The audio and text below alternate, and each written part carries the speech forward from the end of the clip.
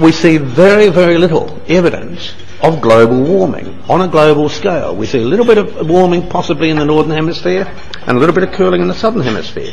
So it's very, very difficult to reconcile what we measure up in space and from balloons with thermometers. So we've got a problem. We really can't, as scientists, trust temperature measurements. But what people have done is start to model what our effects of global warming might be. And the upper diagram is showing us the model that we get, the upper diagram is showing us the model that we get from measurements. The lower diagram is a computer model. Now there's absolutely no relationship between the two of them. So what we measure and what we model are two different things. For example, we have 23 IPCC computer models. Not one of them predicted that we were coming into a period of cooling, and we've been cooling since 2003. Not one model was correct, and I'm not surprised when I look at diagrams like this. So it's very hard to deal with modelled data. These are 4 different models for the scenarios of what's going to happen with global warming. These are models telling us of how the tropical upper atmosphere will be.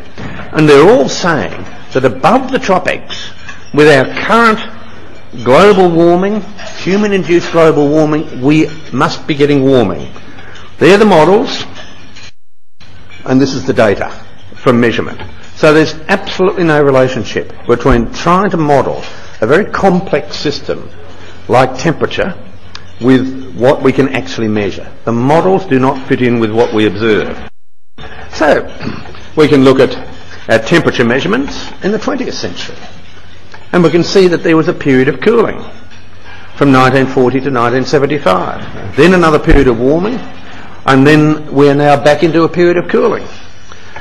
This is generally reconciled by saying, well, look, we had a lot of CO2 and dust put out in the Second World War and Industrial Revolution, and this put a lot of dust in the atmosphere and we started to cool.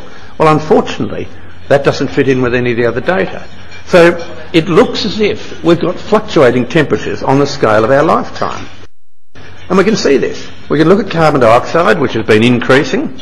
We can look at the temperature, and we can look at what happens from the sun. Now, this has got to be absolutely surprising to learn that that great body of heat up there is actually heating the planet. Well, what a surprise. And we have a very close correlation between solar activity and temperature, but no correlation with increasing carbon dioxide. Since 1975, when there was a change in the sun, we've had a correlation, but since 2003, we haven't had a correlation. So it doesn't look as if temperature is related to CO2.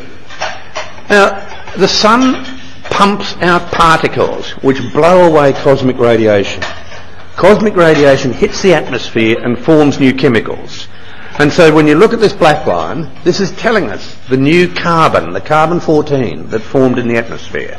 And it's telling us that cosmic radiation varies, and it varies enormously. And what the cosmic radiation does is it gives us a window into where we are in space and how active the sun is. And we can start to then look at cosmic radiation on a different scale and plot that against when it was cool. And we had low cosmic radiation in very, very cold... we had high cosmic radiation in periods when it was very, very cold. The Dalton, especially the Maunder, Spur, Wolf and the Oort minima. So there's something going on with our sun. The sun is variable. How does the sun work? Well, the sun blasts out particles. It has a huge magnetic field which moves backwards and forwards.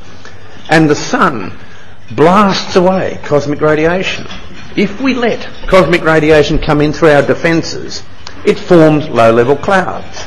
Once we have low-level clouds, we have a reflection back of sunlight.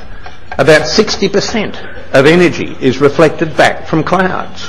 So if we've just had an increase of 1% of cloudiness, we can account for all the temperature changes in the 20th century. If we have a very slight change in solar output, we can accommodate all of the changes in the 20th century. So the sun looks like a major candidate to drive climate. And we know this because people have been looking at sunspots for hundreds of years. Before sunspots, we can measure carbon-14 and look back 10,000 years. And we see that there are very few sunspots when it's very cold, in the Maunder minimum or the Dalton minimum. There have been a large number of sunspots when it's warm. We have now gone 203 days without sunspots. And if we listen to what the astronomers are saying, they're saying, oh yes, well, you know, it's a normal cycle of the sun, we're coming back into another Dalton minimum. So it's the energy pumped out by the sun that blasts away the cosmic radiation. And that tends to get neglected in all of the IPCC and other models. Now we can see with the upper diagram that the sun is variable. There is what we call a solar constant. But the solar constant is not constant. It varies. And it not only varies in the amount of light, it varies in the amount of ultraviolet energy. And so we can see with our sunspot cycles there, we are about to approach sunspot cycle number 24. 23 was fairly short. 24 looks as if it's going to be long. If we have few sunspots and we've got a long solar cycle, then history has shown us that these are cold times coming. So the sun, for some odd reason, seems to drive climate, and we see it in the past. When people look at stalactites, which are protected from wind, when they're protected from all sorts of exchanges with the air, we can see that there are massive changes in temperature. In the upper diagram there, showing that temperature changes in red, there are massive changes. We also get massive changes in the cosmic radiation. We can correlate these perfectly. So it looks as if on all scales we're driving temperature changes by cosmic radiation. So you can get into the caves, have a good look and say, oh right, we've had a variable sun. And we can again correlate that by looking at clouds and looking at how closely clouds actually correlate with temperature. And again, a very, very good correlation. So there is a relationship between the sun, the clouds and temperature. And that relationship has been known for a very long period of time. Here we've got a measurement of grain prices in Germany. Every time the sun was very active, we got a low grain price. Why? Because we had stable weather. Every time the sun was inactive and our defences weren't up to protect us from cosmic radiation, we had bad weather. And that bad weather gave us high grain prices. This has been known in Germany for a couple of hundred years. It's been known in England for a couple of hundred years. Herschel, the astronomer, used Adam Smith's work on economics to get this relationship. So we've known for a long while that there's a relationship between the sun and weather and climate. And we've got a lot of literature that's giving us this. We hear quite commonly that skeptics don't publish in the scientific literature. Well, I'm sorry, folks. There is a huge literature out there showing that solar activity drives climate. And that just gets conveniently ignored. So we're getting a very, very selective view of the literature. Now, that selective view is not telling us what we have to do in science. And science is a process where we're using data from all different sources. And so, just from a very brief view of the literature, we've got just a couple of references. I could get you 500 if you want them. And what this is telling us is that the story we are being given is giving us very, very selective information. Now, science is married to evidence. That evidence is from observation, experiment, calculation and measurement. And you argue about how you do that. And then that evidence we have to explain as a scientific theory.